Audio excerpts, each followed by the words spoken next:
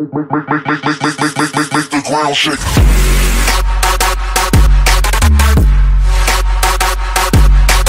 Hey guys, my name is Ameya and welcome back to Amazing Ameya. Hey guys, today I'm gonna show you how to make your own Google Chrome theme. So guys, without any further ado, let's get started. So first of all, open your browser and then type here www.themebeta.com. so you will get this page. So the link will be in the description. You can directly go to this website. Okay, so if you use this website, you can either download themes or you can create your own. So today we are going to create our own theme. So to create our own theme, just select theme creator, and then you will get this page. At this page you will get 4 options like basic, images, colors and pack, and basically these are sections. So I can call it basic section, images section or color section. Okay, so now I'm going to name this theme. So I'm just going to name it Amazing Ameya theme.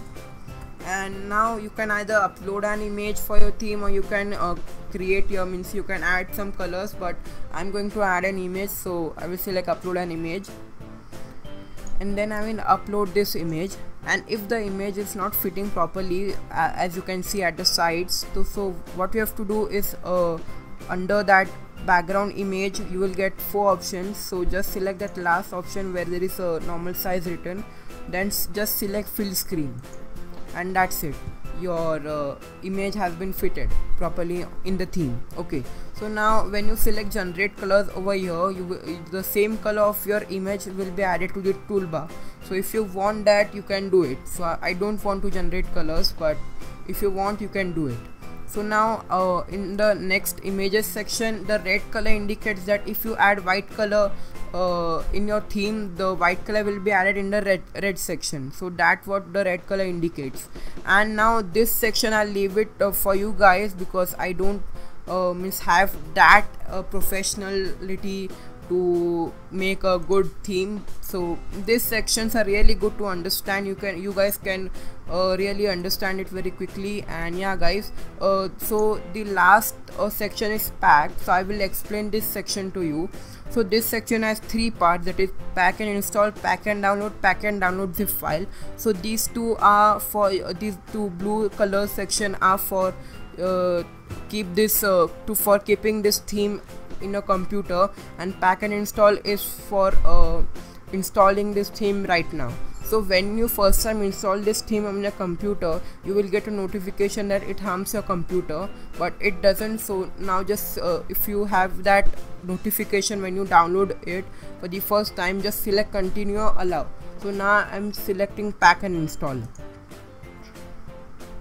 So now as you can see, I'm installing this theme for the first time, so I will get a notification like this harms your computer, something like that. Just select continue, and the theme will be downloaded to our browser, and there will be a big notification here.